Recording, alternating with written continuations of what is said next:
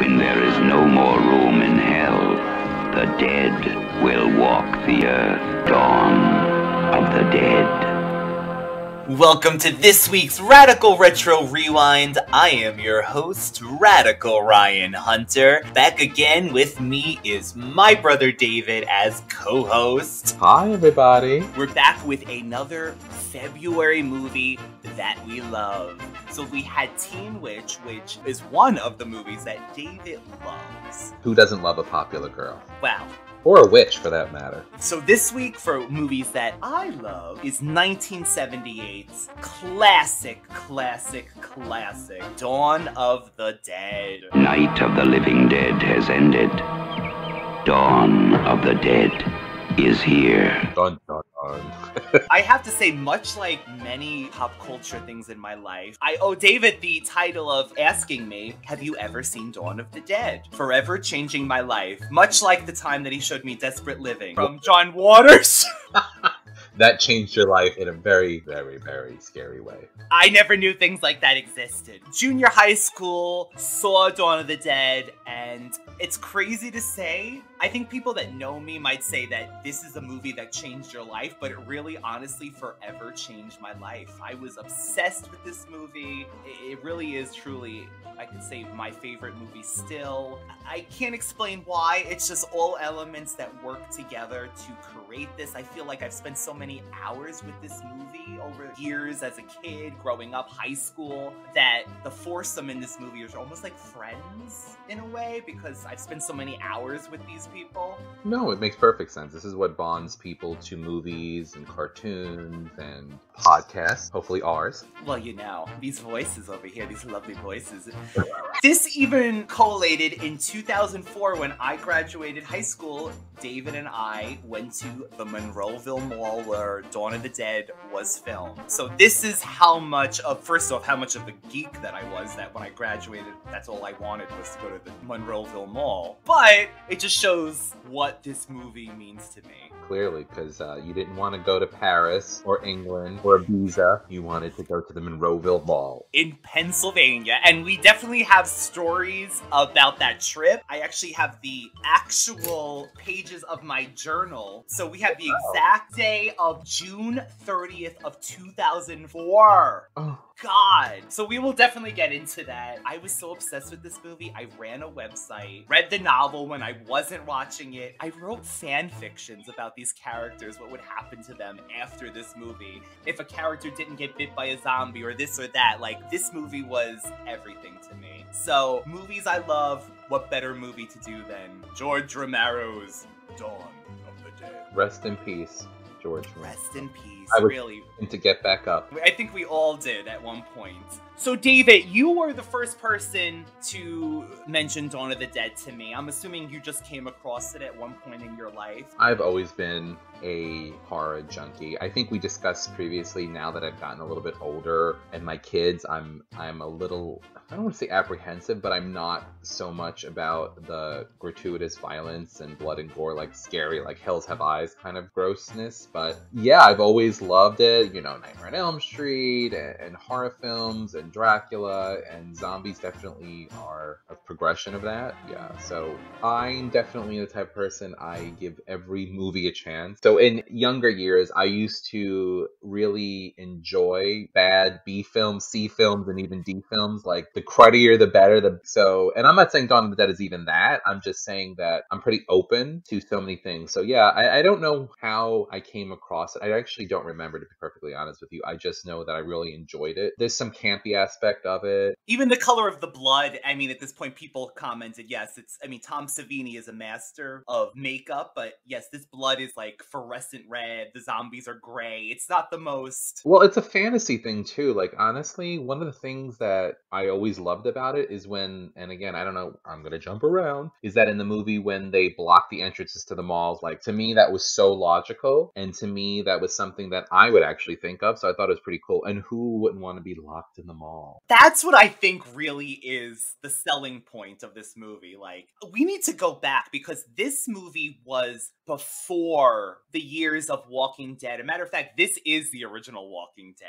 Everybody is stolen from George Romero. Okay, so let me put it this way. No, is George Romero the first person to make the dead coming back to life? No, you have Dracula, you have other Frankenstein, you have other phantoms and different things, but George Romero really put it in the forefront of people's minds, and the creator of Walking Dead, love him, love Walking Dead, but you can't say that that didn't start the whole thing off. Night of the Living Dead, Dawn of the Dead. Truly, Night of the Living Dead is a cult classic, and that really did, and David's right, and George Romero was the one that made the zombies actually cannibalistic. So prior to this, zombies did come back. They kind of were more like voodoo zombies, I would say. They're coming to get you, Barbara. They're coming to get you. Johnny. So George Romero made zombies cannibals. George Romero made them more, mainstream. The godfather of zombies, and he definitely had an influence. I don't know how a modern audience would see this. I like to grade movies based on my partner Gaetano. He is not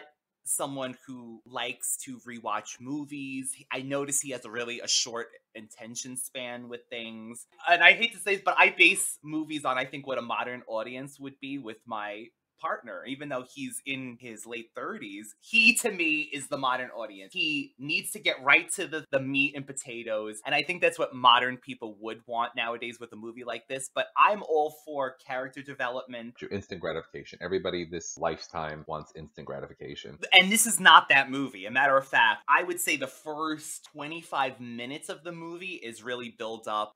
We start in a news building where our lead Fran works at, and then it goes to a tenement, and then it goes to a scene when our heroes are about to take off in the helicopter, but it does not get right to the mall. So I could see last night when I was rewatching this in preparation that, well, first off, he did end up going to bed, but he was just like, what's going on? Like, it did not hold his attention. So I do think that this might be for certain people nowadays, unfortunately, but for horror fans and zombie fans, this is a classic. I 100% agree. And if you look at the new version of it, which is when was that put out? 2004's Dawn of the Dead. Where you've got the Fast. more modern, which I'm sorry, fast zombies are scary zombies. They are terrifying. I feel like slow zombies are scary, especially when they kind of become a horde of them together, and gross because you can kind of, as they're slowly moving, you can see more of the rotting and the grossness of them all and the scariness. But when a zombie is running after this fatty, I'm scared. Which brings me to like Zombieland, where one of the rules is stay limber. One of the quote unquote rules of zombie, the guy. I mean, it's true. That is the natural progression, right? For our modern times. They take something slow like the zombies and they make them Speedy Gonzales. But that is one of the things that the remake did bring to the forefront. I think at one point we should definitely do a remake, Dawn of the Dead review as well. A great movie, but nothing will beat the original. Well, the original to me is again what set off the genre. I mean, Night of the Living Dead really did, but you have to look at Night of the Living Dead versus Dawn of the Dead. I feel like Dawn of the Dead is like progression from where the new Dawn of the Dead would be the progression from the old Dawn of the Dead. So does that make sense? So you had Night of the Living Dead, which is very 50s vibe to me, like Barbara. Her name should be Peggy Sue in my mind for some reason. Like, you know what I mean? Like, but the movie itself, okay, so it takes place. It's in a news station. They're reporting about this sudden outbreak of cannibalism. Francine Parker, played by Gayleen Ross. Gayleen Ross seems to be, she's the type that has things under control. At least she is perceived to be under control. And she's basically telling people you can't send people to outdated centers or churches for safety because you're going to kill them, basically. She's basically saying that in a nice way. You can't send them to things that are outdated, like a military base, when we know that these are not viable sources to send people during this horrific, cannibalistic pandemic, sort of whatever is going on. We don't even really know what's going on. There's some experts being interviewed, and she's basically gets in contact with her boyfriend, who is Steve Andrews, who is the the helicopter pilot for the news station. And he tells Flyboy, her, that's his yeah, name. that's his nickname. You find out later in the movie Flyboy. He basically tells her to be on the roof at a certain point because it's going to go down. He knows that she's not safe there. He knows that this station is going to be shut down. It's going to be overcome with these creature zombie things. And he's like, you're up on the roof at whatever, midnight.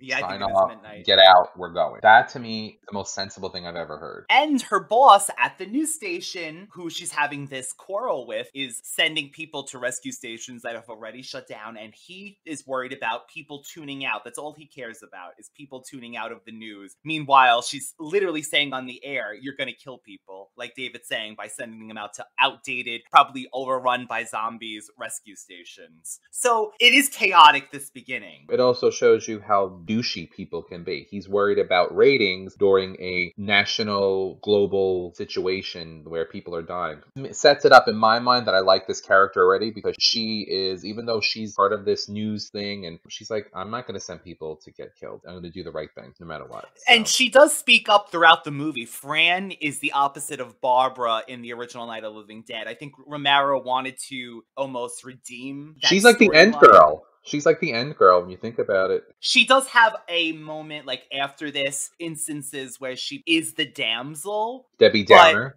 Oh, she definitely is downer. But she's speaking the truth. That's the thing. I mean, and Gayleen Ross in interviews always does mention that. She's like, she's the downer. But she does, honestly, the two characters in this movie, Ken Foray as Peter Washington, him along with Gayleen Ross as Franny, they are the two characters that throughout this movie maintain their head and come up with, honestly, every plot and every idea that does save them, and does, at the end of this, she is still alive, spoiler alert, because she's so smart and wanted to learn how to fly the helicopter. And she is smart enough to know that she can't rely on anybody else but herself to some degree. I guess that's what we're saying. Like, some people would assume someone like that is very cold and calculated, and the way I look at it is, she's a prepper. She's prepared for bad things that are going to happen. She is the type of person that takes charge. She's a leader, but not really leader in this particular situation. Yes. And I think that's admirable. I think that I have a heart of gold, and I know people tell me that I'm not patting my own back or shoulder or whatever, but at the same time, I know that when it comes to my family, I have to be controlled and a little bit calculated to make sure they're safe. Like, everything that was going on last year and was scary to me, and I was like, okay, no, am I an alarmist? Am I going to buy 30,000 things of toilet paper? Not necessarily, but I was going to make sure that I had enough food for 2 weeks if something happened, if something got shut down. You know what? I'm thinking ahead, not to be an alarmist, but at the same time, I'm also not letting on to other people in my household that I'm doing it. And to me, that's really a true leader. You're not alarming people, but you're being smart enough. And again, I hate to sound like that because, oh yeah, toot my own horn. I'm not doing it for that reason. I'm just trying to say, a true leader is not someone that goes, I'm the leader and I'm doing this for you. Look what I've done for you, and you should do it the way I do it. To me, a true leader is someone who's working behind the scenes to make sure the rest of you don't stumble and fall. That's so true. And the two leaders in this movie, to me, would be Peter and Fran. So Ken Foray is another character. He plays Peter Washington. And last of our foursome is Scott Reiniger as Roger. One of the things that make me love this movie is the foursome. I love Peter and Roger's relationship. They're two SWAT members that meet during a raid in a tenement. The military is being sent in because there's this one apartment that is keeping the zombies in the basement. I mean, things ensue. There's a racist character, Wooly, that goes crazy and starts shooting everybody in this tenement. And Peter is the one that puts this guy down because Roger is like on top of him. Roger is a little shorter guy, and they make a thing about it. Like, because Peter is this gigantic African-American character, and Roger is this smaller... Blonde. Yeah, blonde. The two of them, they have jokes throughout the movie about him being smaller and him being larger. And they have this friendship that blossoms, and it carries on throughout the movie. I mean, this is a spoiler, but later on, something happens to Roger, and Peter is mourning him. He visits his grave in the mall where they bury him in the potted plants. He pours champagne down for him. When Steven and Fran are having their romantic dinner in the mall, Peter's out there with his man buried out in the ground. So the characters in this movie, I just love so much. They're not perfect. So Steven, the helicopter pilot, is shown as, I mean, how would you describe him? He's doesn't think in some ways. He's very like, there's a point when he's trying to help Peter because there's a zombie coming at him and he's shooting at the zombie, but he's not even putting two and two together that because he can't aim, because he's not like a military person, he could shoot Peter at one point. He tries to help, but everything he does is... He's ill-equipped for this world. He doesn't mean that he's weak. You know what? I'm not a sharpshooter. Yes, I understand that you pull the trigger, you know, and you point and shoot, but doesn't mean that you're going to get the right aim. Here's the thing, like that's part of it. It's not in his DNA, his makeup. It's who he is. He was a helicopter pilot for a news station. He's not a sharpshooter. He's not a military. He's not a soldier. And you know, it's funny because in the new version of it, which I feel like I shouldn't talk about because we're going to maybe do something, but there is the back and forth. Okay, so there's a scene in the bathroom with Vane Rains. Oh God, yeah. I can never get his name right. The police officer who's kind of the military experts for so to speak, is like, do you know how to use that? And he's like, yeah, you just point and shoot. He's like, well, it's only deadly if you take the safety off. So he would have tried to shoot a zombie and not even been able to because the safety was on the gun because he didn't know. So yeah, those are the parallels. I've shot a gun before, you know, very little. I wouldn't know all the ins and outs, how to, you know, dislodge it if something gets caught in it and the safety, so to speak. So right, they're not naturally right off the bat. It's showing that just because you know one thing, and thank God he knew how to fly the helicopter. I mean, it did save them. But yes, but in the same sense, he's not equipped like that. Everyone. But I also feel like they're very hard on him. Like, there's a scene where I feel like they tend to get angry with him very quickly. Like, when he was starting to fall asleep, he was flying a helicopter all night, and the guy's like, I understand he doesn't want him to fall asleep and then crash to their death, but he's like hitting him like, you loser, like, get up. Like, he gets pissed off because he starts to fall asleep. Well, you try flying a helicopter all night in the dark and see. Yeah, and he does pour water on his face. But you know what? I always thought the same thing. Having read the novelization, I know that Steven, the flyboy, is friends with Roger prior to this. They know each other, according to the novelization, because they meet at a local bar and they've been talking about this, things going down, and they always promised themselves if something happened that they would do this together. So it's almost like Steven gets left out once Roger and Peter become a thing, and it's like the military trained guys and Steven and Fran, who are like the civilians. I think he feels left out in that sense, and he tries, but at the same time, there's a great line that Peter says. He underestimates these zombies, and you underestimate them, and you get eaten. So that part when they get to the mall and Roger and Steven have gone down and Fran is awake and Steven's been sleeping, and as soon as he wakes up, he's like, those guys are maniacs. And then he just goes by himself down.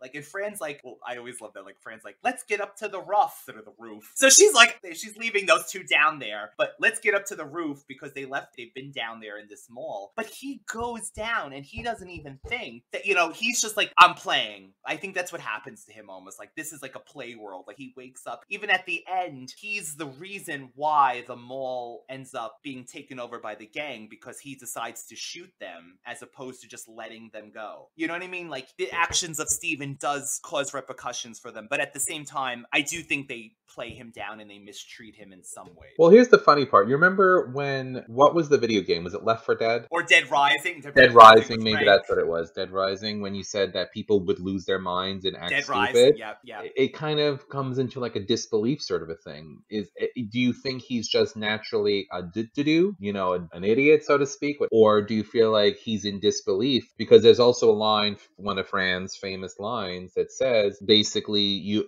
know, when they're in the mall for a long time, they're running out of some supplies, and they're... Well, this is when they decide that they're not gonna, because the original, to set this up, the original plan was just to stop at the mall, sleep, get supplies, but then this is when they realize that they should stay here because they would have to fill up on gas for the helicopter multiple times, and they have everything they need here. Which makes perfect sense. Honestly, a mall has clothing, and depending on the type of mall, especially an older mall where there might be a big hardware store in it, like this mall. And this mall has everything, including a gun store, luckily for them. Yeah, so you know what? It's the perfect place to be in the sense for supply purposes. But then Fran basically says that it's so nicely packaged up that you don't realize that it's also a prison too. Yeah, like you don't realize that as the coming days and months and weeks go by, that more and more zombies are coming to come for them. Basically, they know they're in there. Steven, I'm afraid.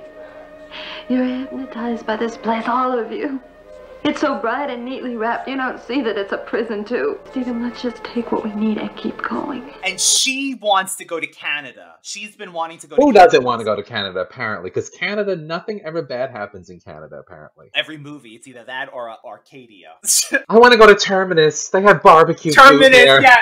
There's always a place that, there's always a magical place. But in this movie, they end up at the mall. So I gotta say that this whole cast is attractive, I think. For the time framing, yeah. For the 70s? They definitely have a 70s, 80s vibe to them. Like this, the haircuts, like the bowl cut, like, whatever. Fran has that big bowl cut looking, like Suzanne Summers. Chrissy from And don't Three's you Company. love that at one point she becomes the beautician and starts cutting their hair for them in the mall because there is a... in that scene that she dresses up and she's like got a gun and she's looking, going, ooh, ooh, ooh, like holding the gun to her lips. Like she has like she's looking at a mannequin. She looks like a drag queen. She does her makeup like a drag queen, and then she's playing with a gun like she's like in a Western Annie almost, Oakley or something, yeah, with a gun. But this is after, honestly, they leave this character after Steven goes to follow the two boys at one point, and they leave Fran, and because a zombie, this is the Hare Krishna zombie, hears Fran upstairs, the zombie goes up and she doesn't have a gun. So this sets up the part that she's alone. She uses flares to like get away from the zombie, but they leave her without a gun. So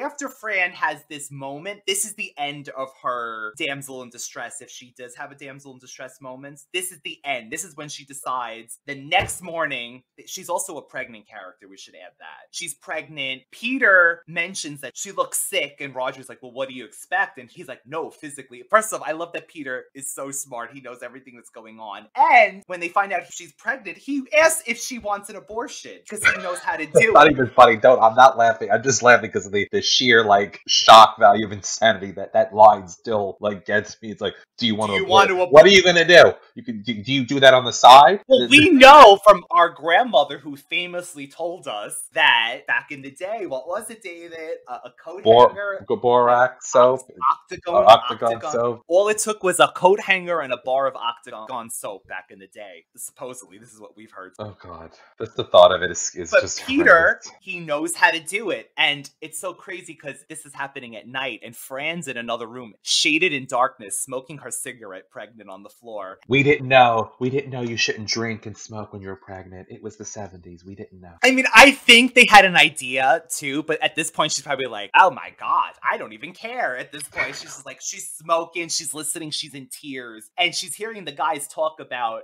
should she have an abortion? So this is next morning, she wakes up and she's wrapped in her Snuggie. She's watching the news, and it's almost like what we went through this last year with COVID. She's listening to them talking about, we're thinking about this as a viral disease, and if there could be a vaccine to stop this virus. But she tells them, I'm sorry you found out I'm pregnant, because I do not want to be treated any differently than any of you guys treat yourself. I don't want to be left without a gun again. I want to be included in all the plans. All the plans. And I want to learn to fly that helicopter. Yeah. So that would bam. Actually, you would be the Fran, because I'd be like, even though I look pregnant because I've gotten so fat in the last year, I want to know what's going on. I would just say I was pregnant. Yes, I'm pregnant. And yes, is there a Dairy Queen that's downstairs still functioning? Priorities. I want to be included in all the food eating. I would be like that. And you know what, though? It's like a degrading moment for Steven. Look at the face of this character when his quote-unquote woman is telling him what's going to happen in front of the boys, and he is degraded. But Peter, probably because he has faced people putting him down and his opinion down, he agrees with everything that Fran says. Yes, yes, yes. Everything makes sense. Although until when she says, I don't want to be left without a gun again, then he looks at us. Can I just say something? Can I just say something with all of George Romero's films? He tackles sexism, racism, inequality, bigotry, yes, all of this in every single film. And I don't think people give him credit for that. I don't think people look at it that way. And people have to look at, like, I know that some people are like, oh my God, it's a horror movie. Stop looking into so much of it. Oh my God, it's a cartoon, David. Stop looking into it. Yeah, Cher is great, but don't act like it's like this literary work of art or anything. But the point is, when you get it and you really get it, that's really where the filmmaker, the storyteller really touches you. And here's the thing. he is discussing things like racism. He is discussing things like sexism and Yeah. inequality, and he's facing it, and he's giving the character strength to overcome and to let people know that they're not going to be put down. I think we need more of that in the world. I think that if people would pick up on these cues that are left out there and see that in an emergency, okay, let's not say a zombie apocalypse because whatever, but let's say in a real emergency, if you're not going to look at everybody on the whole and their qualities and what they have to offer and maybe take a little bit of each of it, we won't survive. You know what I'm saying? Like, that's how I look at it. I think that it really touches me that Night of the Living Dead, total racist. What's his name in the basement? All of this. And actually that thing that you talked about, the sequence of the movie in the tenement, there is a black priest that comes up. Actually, I think he's Latino, right? Because he's like, Senoro. Or Haitian. He's again. Yeah. Don't hold me to it because that sounds like, you don't even know you're racist, but I don't, because it didn't say what he was. He's basically said we have to stop the killing in order to win the fight, so to speak. Win the war, yeah. To me, I got it as we need to unify and stop killing each other if we're going to overcome what's going on. Whether it's a zombie apocalypse or a pandemic or a systematic racism, whatever it is, unless we join together and stop the killing and stop the separation of people. And it's happening right now. It's been happening horribly recently. They're watching at one point a scientist on the television, the guy with the eye patch. And he does say this is not the Republicans versus the Democrats. Which is true. Like, you cannot politicize things like a zombie apocalypse. We should be united. And to David's point, this is 1978, and George Romero's two surviving leads are a pregnant woman and an African-American man. They also block the entrances to the mall, like David was saying. Now, this is a genius plot. They have Flyboy flying overhead in a helicopter, and we're assuming that he must have put down Peter and Roger to hotwire the trucks to move them. And this is when we get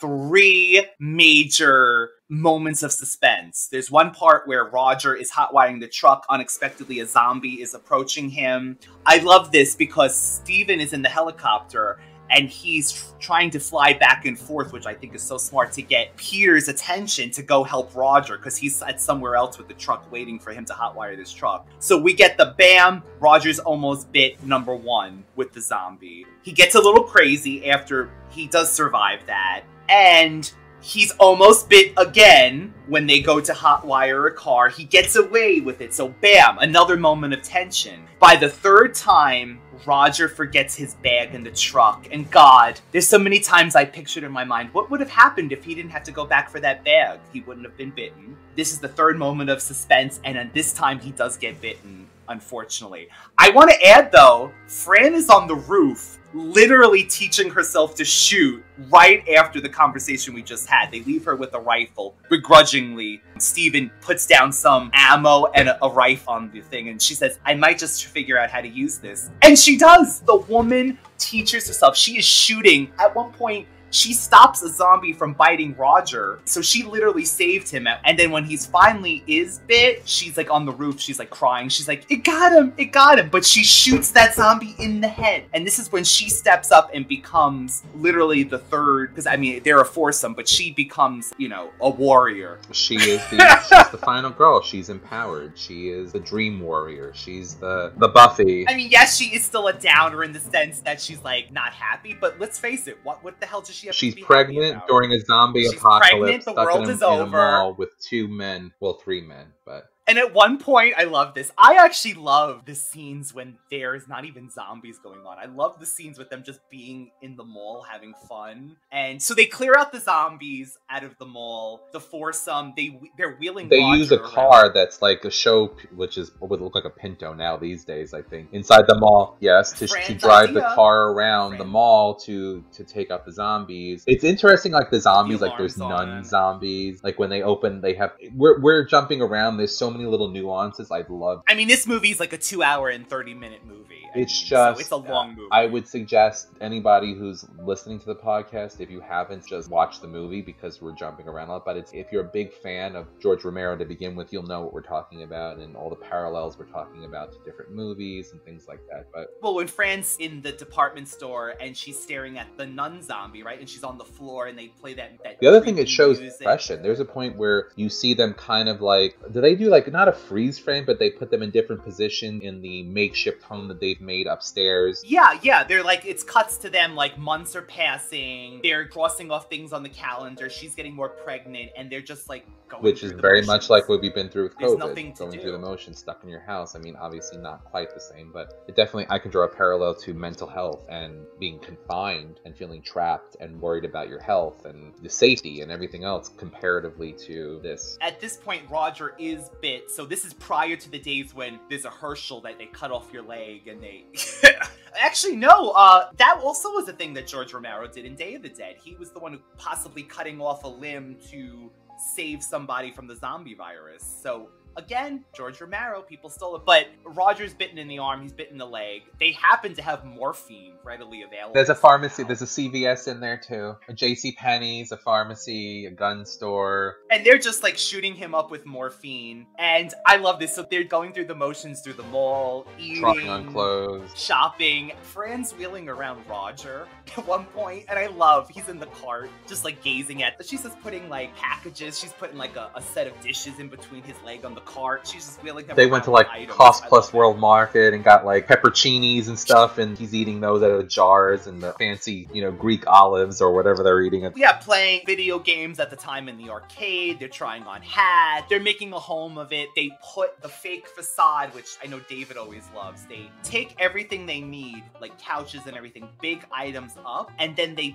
make a facade wall to blend in so nobody knows if someone breaks into that mall. There's a nobody staircase will know that there. they're Yeah, the one with and the- I'm assuming, right, the staircase. So I'm assuming that they were coming in and out then from the, unfortunately, I would totally do that. And the other thing that they made a big mistake with that. I would have gotten chains and a lock and chained the double doors, which under most purposes would have kept out people or zombies from breaking unless they shot it or was a heavy amount of force. Usually those metal doors that are for fire safety, fire doors are very sturdy. I would have totally chained it up and not just left the doors open. And plyboard, like it looks like basically cardboard collapses at the end with the facade that they made. We're thinking it's like wood and all this like amazing. They even get the paint that matches, so it's like totally unknown, but it like crumbles like plywood basically when it comes down to the zombies. Could that have been just a plot point to make the ending happen? Yes, but yeah, it happened too easy. It should have been reinforced. Well, yeah, and then there's a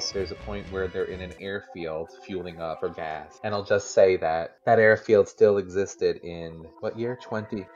Well, okay, so we went to the mall. Let's just go to this right now. We went to the mall in 2004 when I graduated. So at that point, it was prior to Dawn of the Dead's having a huge, not that it ever went out of people's minds, but this is prior to like the zombie craze. When I was looking for zombie movies in high school, we had like 1980s zombie. That was all we had. We did not have a zombie movie every month released. So anyway, long story short, this is at the beginning, like, they realizing that there's a Dawn of the Dead craze and crazy fans. Now the mall has, like, anniversary things. They close it off. The stars of the movies walk overnight with them. They show the movie in the mall. This was not then. But they did have a little tour going on, like, the first weekend of the month or something, and we got and you get a free candy. You get a free bag of candy. No, I'm only kidding. Attention all shoppers. If you have a sweet tooth, we have a special treat for you. If your purchases in the next half hour amount to $5 or more, we'll give you a bag of hard candies free. We got to go around with this man that literally like worked at the mall, and I think we might have seen years later that he might have been electrocuted and died. But this man that worked in the mall, older man, he took us in the back. And at the time, the only other two people that were with us was these two filmmakers from Canada that were making a movie about Dawn of the Dead fans. I don't know if that ever got out, but there is film of us looking at this Dawn of the Dead, because at the time they have like a little small section that says Dawn of the Dead was filmed here and George Romero. And they were filming these like plaques, and then the 250-pound Ryan was on camera then, probably. But let me just tell you, this was the trip that I wanted to go to Europe. Damn it, no, I'm only kidding. David and I, this is famously like everywhere we went, things came out of, wait, let me word this. Orifices? Orifice? Orify? No, orifices. Things came out of I don't know. orifices. Things were coming out of David's orifices. Remember the tea? Like So we went to Denny's and out of your nose. okay, so this is totally lame. Yeah, so this is You when got they ketchup first all came over out. Okay, I'm yourself. really dating myself. This is when they first came out with the squeezy bottles of ketchup for Heinz ketchup. Heinz, if you're listening, I could definitely be a spokesperson. Heinz ketchup, delicious since 1870. No, actually, I don't remember what year. This is when they had the squirt bottle thing. So I'm in Denny's trying to get the ketchup out, and I'm like shaking this bottle. All of a sudden, I squeeze it, and it shoots out all over my clothing. Like, because I didn't realize that the ketchup was gonna like shoot out, like squeeze out. Yeah, because we're or used to the glass bottle ketchup. This You was know, like you the pat upside the down. yeah. With the upside So that down, was one yeah. thing. Then there was the time the restaurant that I ordered tea because I thought I don't know if I thought it was fancy or whatever. I wanted some tea with lemon and honey, and With curdled. yeah, and I Curdled drank milk. it, and we were laughing, and tea shot out of my nose. That was another experience. So yeah, really classy.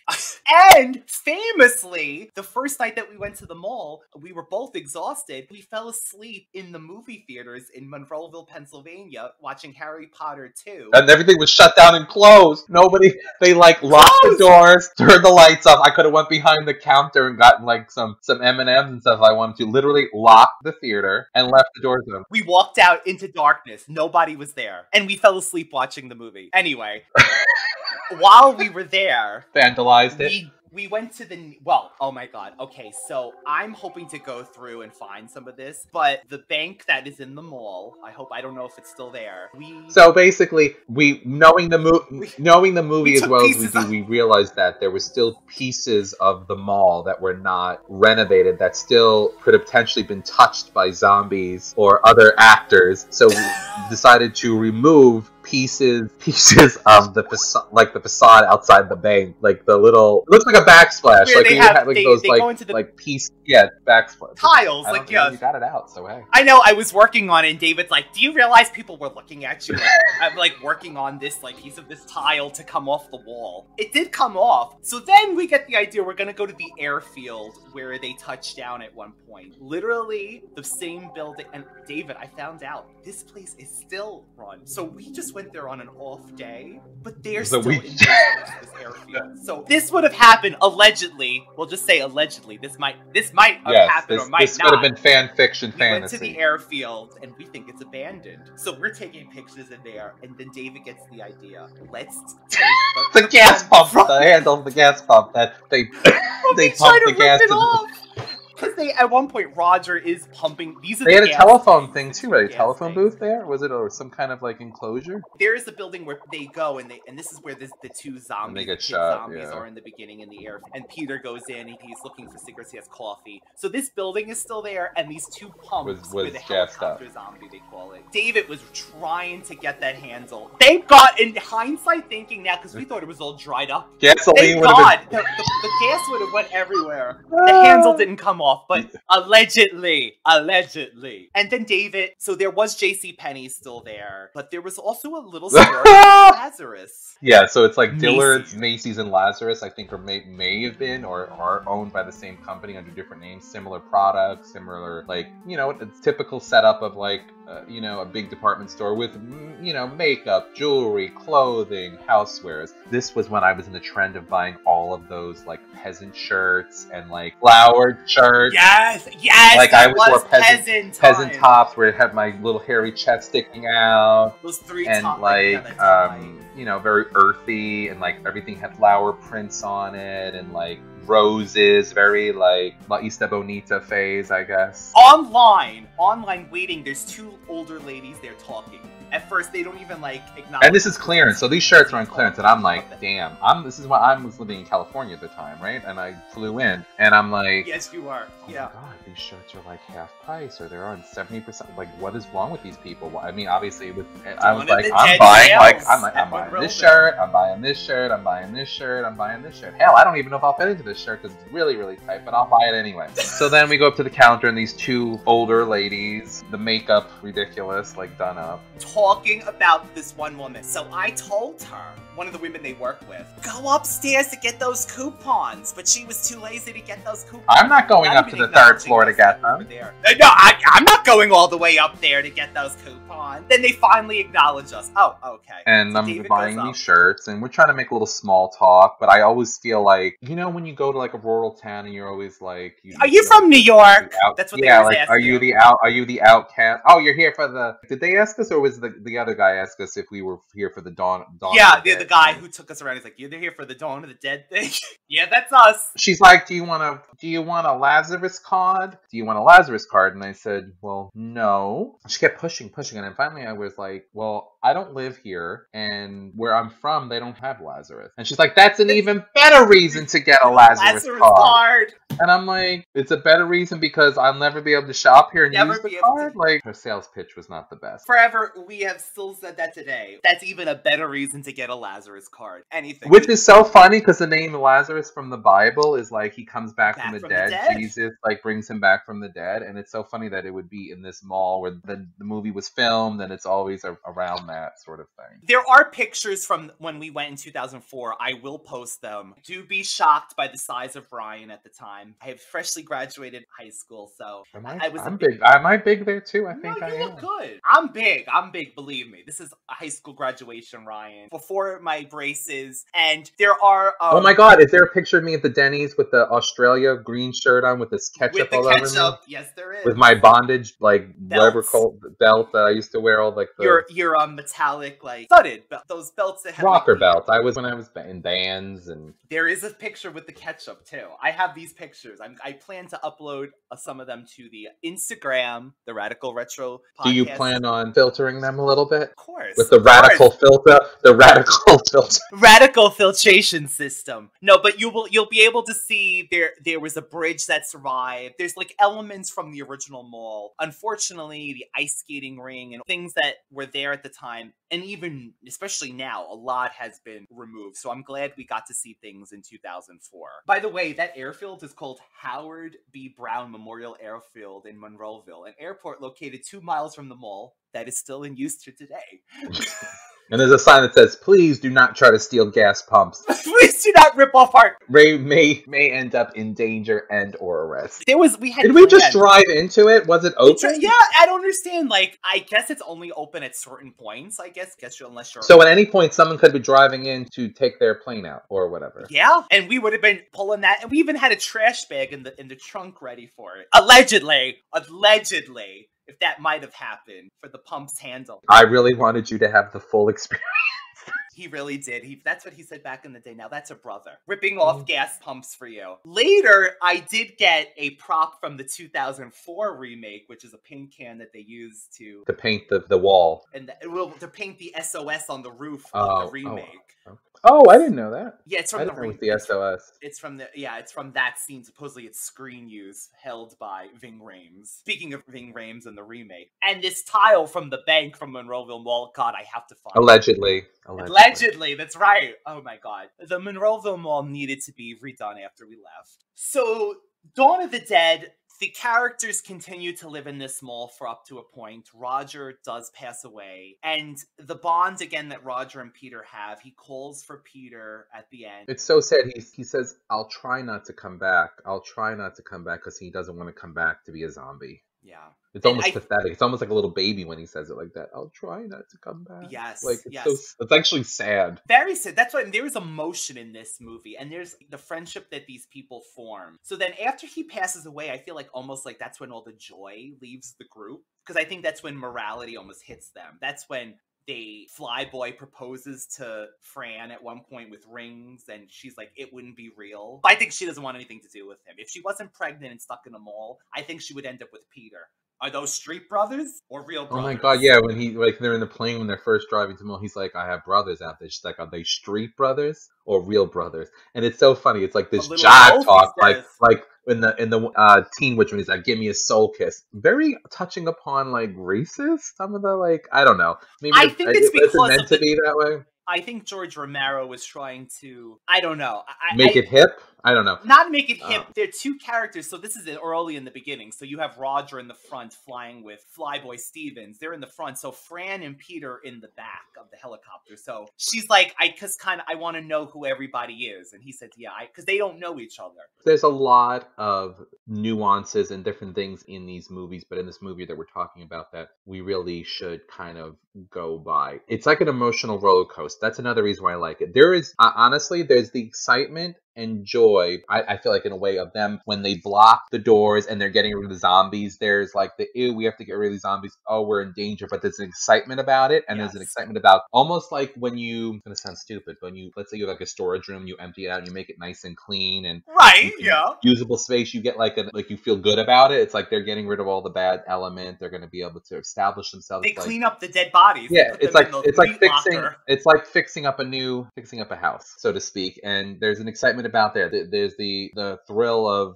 what if you have to be careful with these zombies. Like, not a thrill, but like an adrenaline rush, I guess. You have the setting up house. You have the having fun going through the mall. Peter with his pimp jacket on, like I love that they all put outfits on, like crazy dress up, fur coat. That's when they do the famous "When there's no more room in hell, the dead will walk the earth." They're all in like their best like fur coats because they're like raiding the mall. 70s glory. What the hell are they? They're us, that's all. There's no more room in hell. What? It's something my granddaddy used to tell us. You know Macumba? Voodoo.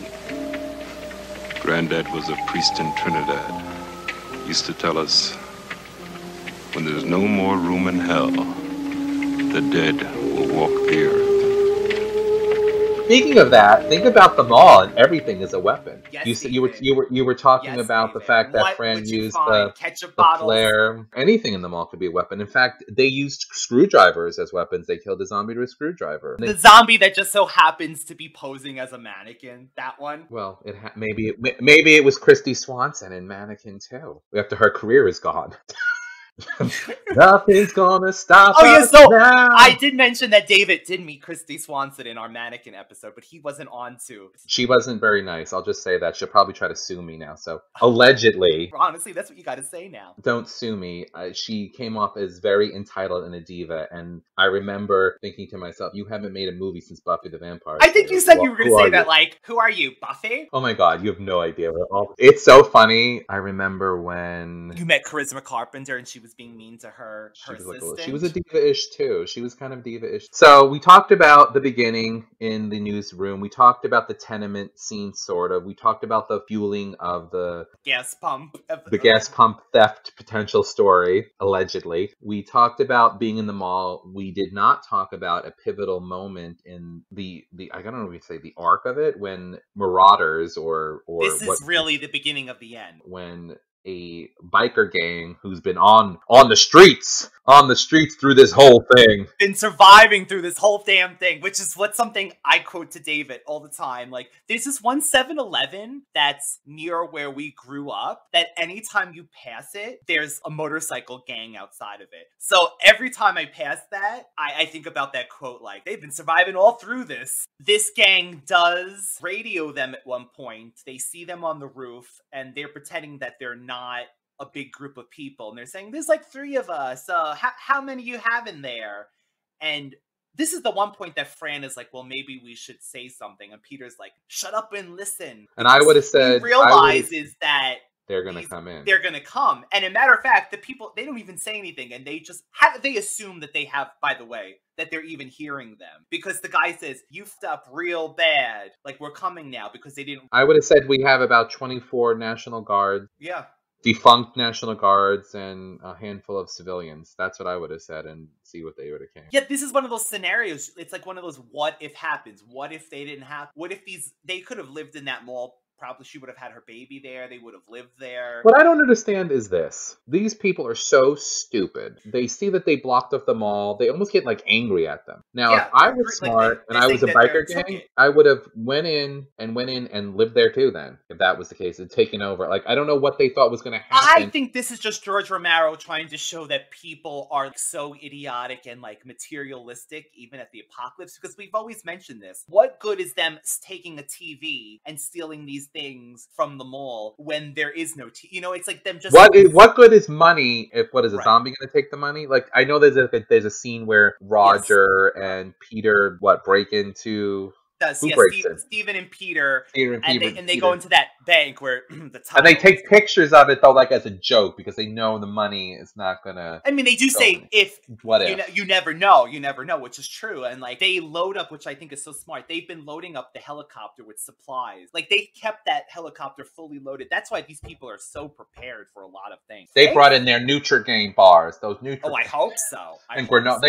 They had the Quaker granola bars just in case for a long trip. You know, they're light, portable, but, satisfying. Fran learned how to do the helicopter. So yes, this motorcycle breaks in, and instead of just laying low, Flyboy has this inner monologue of, they took it, they're taking the mall, it's ours, they're gonna take... He's very disillusioned. He's very disillusioned because in his mind, think about it, that's the end of his mind of his utopia or his safe place. Yes. It's over.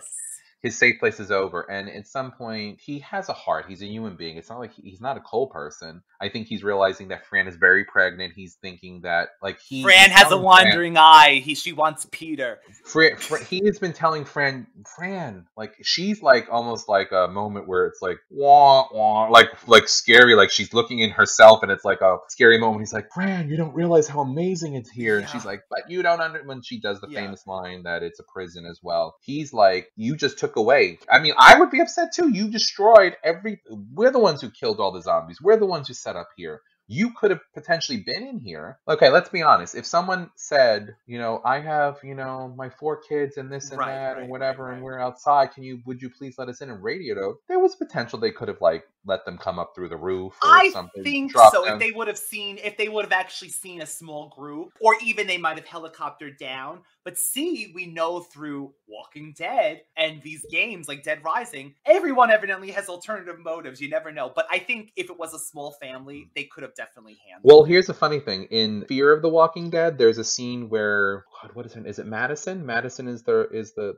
Madison, the mother, yeah. There is a guy in like a RV kind of a thing, radioing her, basically saying that he's going to wait for them to die off or he's going to get in there. And he presents himself as only 3 people and meanwhile he's got a small army of people that are trying to take stuff. So there's again that parallel. But we do see in this part, yes, they broke in, but Peter radios to Steven and says, now we have a war. Basically meaning if they would have just gone and went, they would have destroyed things, took things, but now they're shooting at them because he decides to shoot at one of the bikers. And they close down all of the entrances to all of the stores. Yeah, trying to block them. But they get in anyway. All it takes they shoot the lock. Because these bikers have it's like a comic book moment, they always said. Like they're putting pies in zombies' faces. Seltzering zombies in the face. Like it's They get theirs though. They get theirs. The zombies overtake them. The blood pressure machine guy with the zombies kill most of them. Do a few of them escape? A few of them do escape, but because of this quote unquote war going on, they're shooting, and Steven gets shot. And this leads to his death when he famously goes into the elevator, and they're waiting for him. Like, at one point, Peter hears Steven screaming because he's being bitten over the walkie. He goes up to Fran, and she's like, is he dead? And he says, I don't know. I did hear shooting. So they wait a few hours for him. They wait to see if he's alive or dead, and then this is when Flyboy Zombie comes alive, remembers from life that the wall was fake, and leads the zombies up into their storeroom in the roof. The zombies do remember from life. Some aspects of it. Why did they come here? Possibly memory. This was an important place to them. This is an important place to them. I think, honestly, that Fran needed to see him dead to have that closure. Yes, the zombies come up, and this is where, for people who don't know, Dawn of the Dead had an original ending filmed where both leads commit suicide. Steven kills himself in the head, and Fran puts her head in the helicopter blade. This was shot. It was lost in a flood, unfortunately. But George Romero did, thankfully, reshoot the ending where Peter is going to commit suicide and Fran is on the roof thinking about it. Like, she's like waiting. It's dawn and she's on the roof. The zombies are climbing up the ladder magically to the roof. She's about to, she waits to hear like Peter killing himself. She hears a shot, but it's really Peter killing a zombie so he can make it to the roof, fly off with her. He asks, how much fuel do we have? She says, not much. And he goes, They do, and there is hope. They have like this music, like the dawn is happening. The silver lining. Is there like, there's clouds in the distance and the sun is coming up? Yeah, and it's like this happy, like emotional, like, oh, music of there's a new day. But in the original ending, you evidently would have seen that the helicopter was going, but the gas would have run out as soon as she killed herself, meaning either way they would have died. Isn't that creepy? Well, that certainly is, like, that's the ending of the new one that I hate, when they make it to the island, and Chips, the dog runs, and then alerts all the zombies come after them, and you think that on a small island there wouldn't be a lot of zombies, but apparently they are. A stampede that sounds like an elephant stampede come. They went to, like, an African game farm, evidently. Yeah, it's, like, crazy, so... In my mind, they had enough gas, Fran had her baby, her and Peter raised that baby, and they met up with the people from Day of the Dead on the island, who make it to an island in a helicopter, yeah. Make some babies! Tell me your thoughts. Did we miss anything? This movie, again, is so long. I could say so much about this movie. I love this movie. I hope I did it justice. I hope I convey how much I love this movie. There's language and terms used that would not be appropriate in modern times, but remember, people, this is 1978 movie. This was a different time. I mean, even down to Peter calling, again, Roger, the shorter person, the M word, not little person, but so it's like terms are outdated. Yes, there is a whole racist rant in the beginning, but that was used to show racism. That was totally shown, like we talked about earlier. So I think any derogatory things that are used in the movie are actually made up because of the plot line where you see the folly of your ways, the wrong thing that you do. You know, anyone in this modern time, give it a shot. Again, I don't know if this will hold a modern audience's attention as it would have. I'm glad I saw it when I saw it. I'm glad I saw it all the way back then in junior high school. And George Romero will always go down in history for his contributions to the zombie genre, especially, not to mention the other social things like we said earlier that he has shown a light to. Love, love, love Dawn of the Dead. David? Really good movie. As far as, I think in general, because we're so used to high definition televisions and things like that, it also makes it more difficult for a modern audience to get into it because it's degraded. I mean, think about even the cartoons that we've kind of went back to look at, and some of the movies, you know, some of the more classics like Mary Poppins or whatever, you know, like they're preserved, they're refreshed, they digitally and fix them. This movie is not, unfortunately. Well, do you know what happened? There is a Blu-ray release of this movie. So let me just tell you, the man that owns this movie, Richard Rubenstein, he's the one who originally produced it with George Romero. He is holding the rights to Dawn of the Dead for astronomical amount of money. So anyone who tries to do anything with this movie, he is. How old is he? There, I mean, he was from the original Dawn of the Dead, but he'll be gone, and they'll just take it. Well, he paid for, or someone paid for, a whole 3D rendering of Dawn of the Dead a few years ago. This has been done for about 5-6 years already. Nothing's done of it because he's asking for so much money to even air this 3D version. They said it looks so good, the 3D in this movie.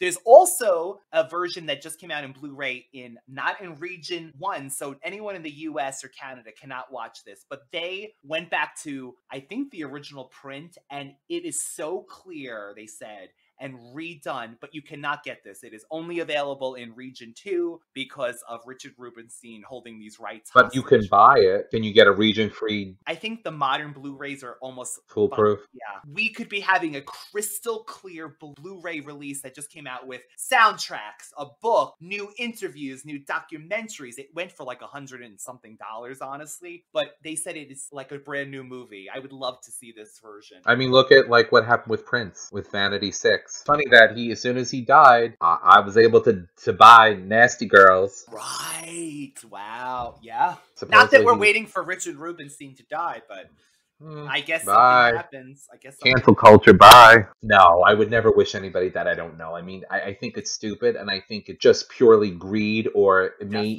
it may also even be this always seems to happen. People put their personal problems. Maybe him and George Romero had a falling out, and it's like final screw you to him, and I think it's really terrible because what are you going to do? You're going to hold on to it, and you're going to die with it? What is he going to do? Is he going to burn Well, the that's the film thing. on He's his asking deathbed? he knows what an iconic movie Dawn of the Dead is. But at the same time, so you're holding it hostage for this amount that no one's going to pay for it anyway. So why don't you lower it down a little and let people watch the movie, let it live again? If there's a 3D version that's been sitting there on the shelf that could be put in a modern, although it seems like the 3D movies are even now a thing of the past, like that trend came and went again. Let people watch this movie again. Let them see it for the first time in high definition. Well, maybe we will. We'll probably see it. He can't live forever. Honestly, this is what happens. Then the person who owns the estate says, "Oh, he wanted $100 million for it, but someone's willing to pay $10 Now million try this, for it. Pee-wee." I'll sell it for $10 million. Go ahead, take I'm it." convinced. Greed and personal issues. Greed and personal vendettas is a horrible thing. It divides people, families, and yeah, we're talking about a movie, and people will say, well, it's not like you're depriving people of Food some and amazing. I don't know. Like, yeah, you're not holding back a literary work of art, but for people it is. And honestly, it's just kind of shady that people do stuff like that. I hate that whole thing of regions. I understand why they do it because they want to be able to re-release them in different areas. But you know what? This movie's been out. Even the DVD is out of print at this point. Movies should not be going out of print. It's not even available digitally, I don't believe. Movies like Dawn of the Dead should not be out of print. There's some movies that are classics. Well, you can see the original Night of the Living Dead and the new Dawn of the Dead on Prime. I know that because I've seen it. Because Night of the Living Dead went out without a copyright, so everyone and their mother can release that movie, unfortunately. Well, I think we should redo our own, and I want to go. We could make a. I want to slap Barbara across the face. We could make our own. Get a grip on yourself. So, Dawn of the Dead, an amazing film to go with this month of love. You can reach us at Universal Appeal 2020, all one word, on Instagram for David, and the Radical Retro Rewind Podcast, all one word, on Instagram. Always being updated, always being added to. If anyone has it in their heart to leave a review, subscribe to the YouTube channel, it all helps. And remember, when there is no more room in hell, the dead will walk the earth. And when Lobster Fest is over, lobster people will roam your neighborhood. Red Lobster. I speak your name.